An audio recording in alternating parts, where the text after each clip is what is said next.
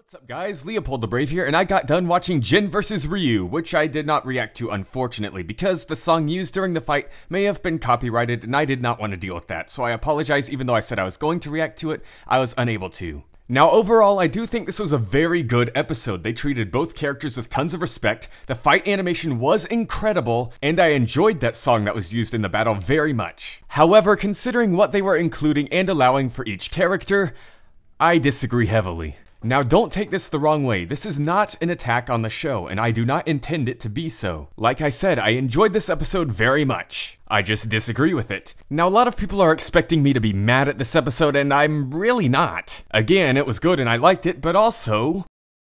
The winner is Jin Kazama. Well, there you have it. The winner is Jin. Now, before we discuss why our winner, Jin. Devil Jin is just on another level than Evil Ryu. Street Fighter in the past, and what they've shown for Ryu, there is no reason for Jin to be able to lose this. I think Jin will win, but I want Ryu. Meaning, I do believe that Jin is going to win this death battle. At all, so I think Jin's gonna win this.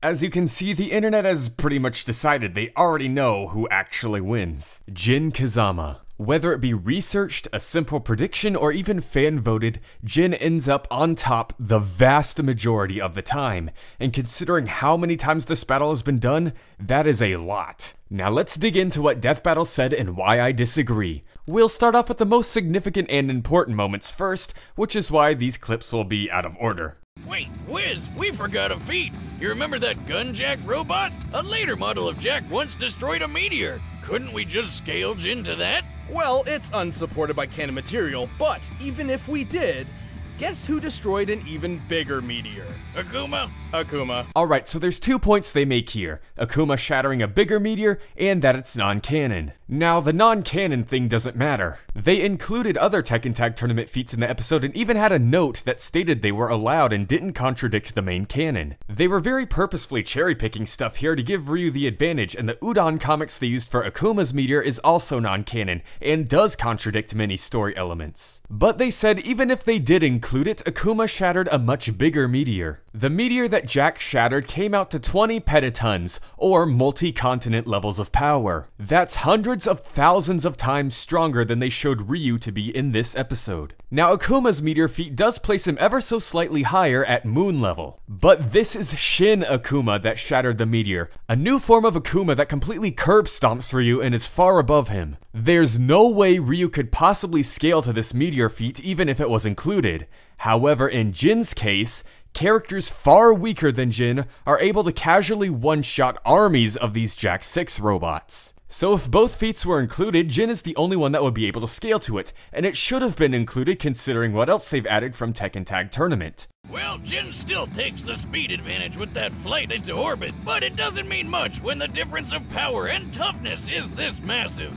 So we proved Jin leads in power, but now speed. Now they do say Jin did have the speed advantage, but they kinda jumbled it up a lot. They calculated the laser at sub-relativistic speeds, but then said it was only high hypersonic in the tag up there. And then they said the power difference was too great even though the speed difference was much greater. Then they said Jin's movement speed was only at the escape velocity feat, even though his movement speed should be equal to the sub-relativistic lasers as well, considering he scales to Heihachi, who outran one of them. This results in 13,412,332 miles per hour, over 4,400 times faster than the 3,000 mile per hour speeds they gave Ryu.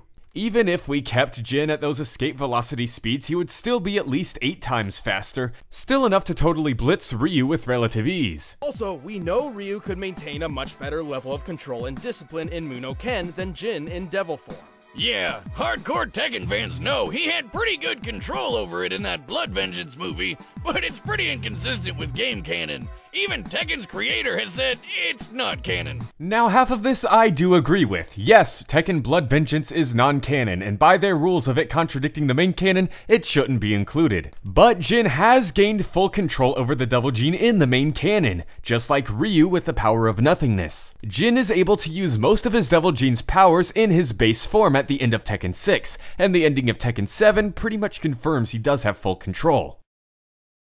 And that's pretty much it for the results. Those were the big 3 points, and they really didn't talk about anything else. So now that those have been debunked or disproved or whatever term you want to use, let's get into a few extras. Now they did mention Jin's telekinesis, but they kind of tossed it aside because he doesn't use it in regular combat, even though it would work no problem against Ryu as he has no resistance to telekinetic attacks.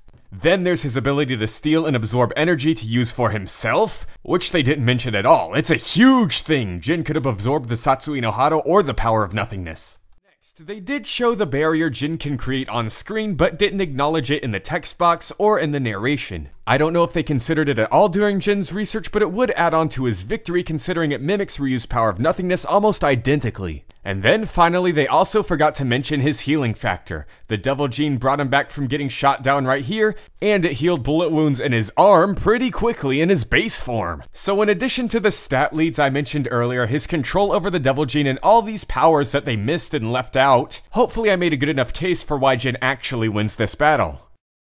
But again, after all this, I want you to remember that I mean no disrespect to the team. I still enjoyed the episode very much. I loved the presentation, how they presented both characters, the editing, the music, the fight scene, Wiz and Boomstick's jokes. I just don't agree with the research, but whether I agree, disagree, or heavily disagree, Death Battle will always be one of my favorite shows of all time. Not just on the internet, but in general. And hey, it's a versus debate, you're supposed to argue. So hopefully the Death Battle crew doesn't take this personally that I disagree. I mean no disrespect to the show or the people behind it. This was not meant to be a personal attack. So I'll leave this video with a fun fact. Since canon versus non-canon was a big deal in this episode, did you know that Evil Ryu is a completely non-canon character? He has never appeared once in the story canonically and is only there to represent a what-if scenario if Ryu gave in to the Satsui no Hado's power. Leopold the Brave, out.